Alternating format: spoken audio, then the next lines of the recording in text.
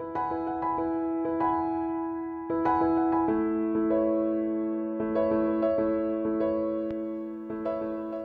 guys, I'm Allie and welcome to Power Poppy. Today we're going to play with some fun distress oxides, and we're also going to play with some vellum. So come join me in my scrap room and away we go. So we're going to start our creation with some watercolor paper. I've just got some Strathmore watercolor, 140 pound. We're going to use some picked raspberry, seedless preserves, and some wilted violet. Let's get around to making our background first. I'm going to start with picked raspberry.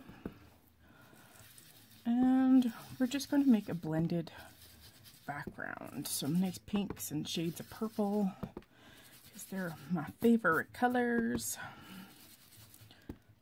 And we're just going to randomly blend. I'm going to start with our lightest color, which of course is our picked raspberry, and work in our purples. Next comes seedless preserves. And I'm looking on a fairly smooth blend as an end result.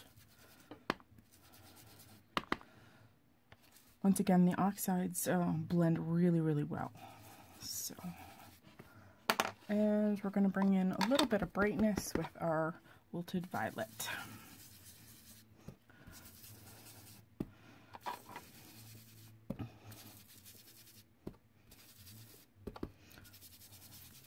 Increasing the color by adding more ink, and then we'll go back with our blenders and just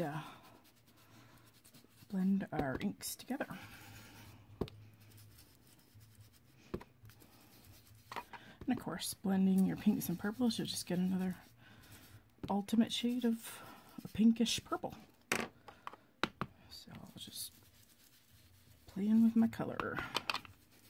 This is the fun part about making your own backgrounds. You can do whatever the heck you want.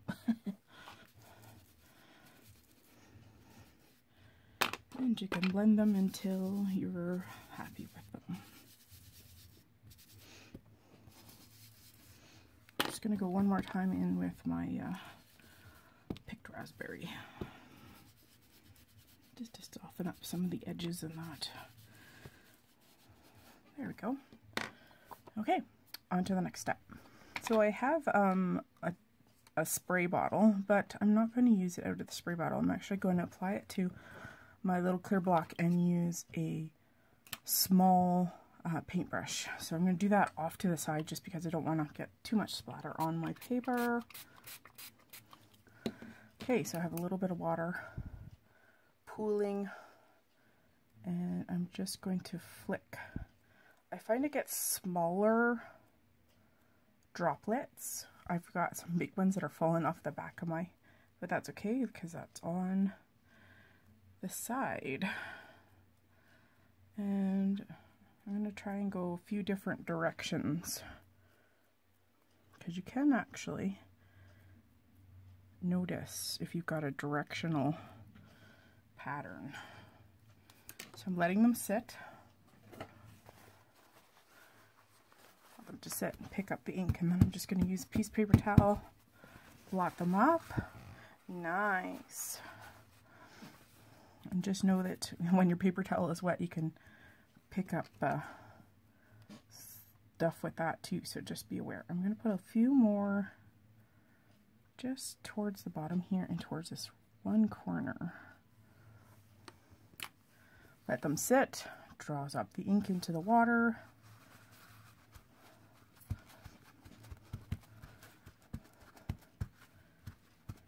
There we go. Nice.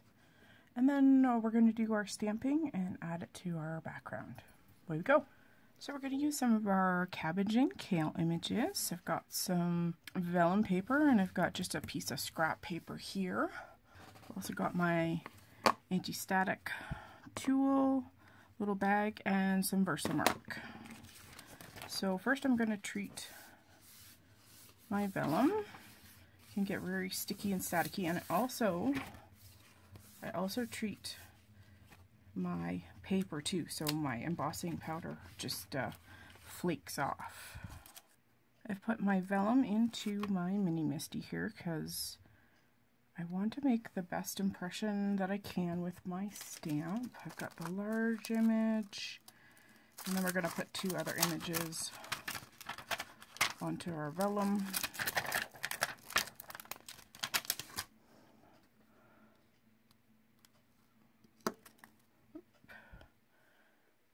And we'll put this little fella down here. Perfect. Okay, I'm going to close them, pick them up with my lid. Got my Versamark ink. I'm going to give them a good sticky bath. And make sure I get all the details. So this is where you're going to need a really fine detailed embossing powder. Press those images onto the vellum. I'm not sure how many I'm going to use, but I'm going to do 3. And I've got a pretty good impression there. Just going to remove that. And I think we'll go with a detailed copper this time. I always label the tops of my jars so I can see them. And sprinkle across onto our scrap piece of paper. Wow, they came out fantastic. Go, just give it a quick shake. Look at that. Now I'm going to take them to my heat gun and I'll show you them in one moment.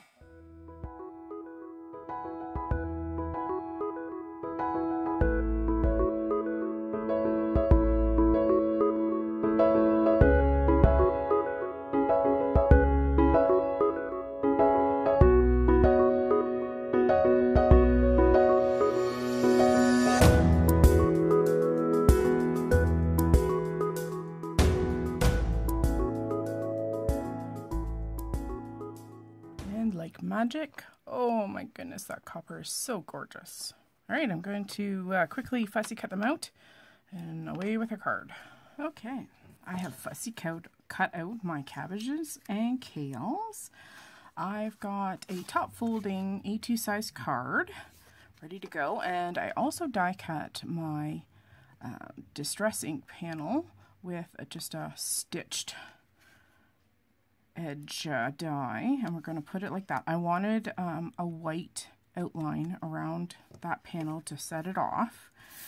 I'm going to use my large cabbage image, and then we're going to stamp a greeting to go across it, and I'll show you how we're going to attach this in 1 second. So I've got the greeting from the same stamp set. I am so grateful for you. I've got some darker gray cardstock here.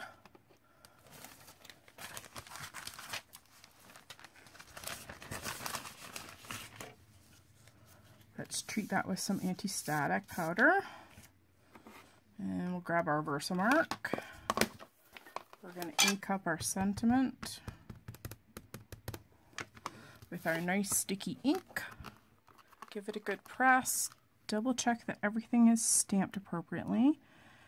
Yeah, we look pretty good. The U's a little bit high on this end, but you know, we'll go with it. Bring in my scrap paper and my detailed copper embossing powder.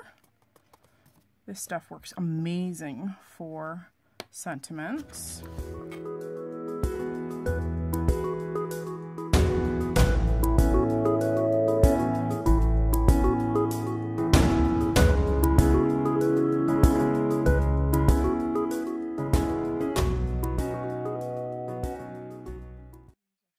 I'm going to take it to my trimmer and I'm going to trim it down into a strip. I'm going to first glue on our panel.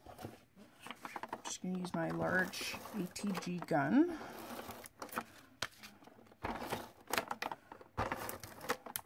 I'm going to give it a couple of extra strips of adhesive because just in case there's any warp in the paper, it's going to hold it down a little bit more securely to our card base. Okay, centering that. Now, I'm actually going to figure out kind of where this is going to go. And we're going to use our sentiment strip as our gluing piece. So I'm going to adhere this. I'm going to use my thinner ATG. Put adhesive just on the back of that strip. I'm going to put my strip across my cabbage, and then I'm going to turn it over, and I'm going to just add adhesive right behind that strip. So it's going to hide how this is attached to my card. And then I'm going to carefully center it on the front, and it's going to hold down that vellum piece.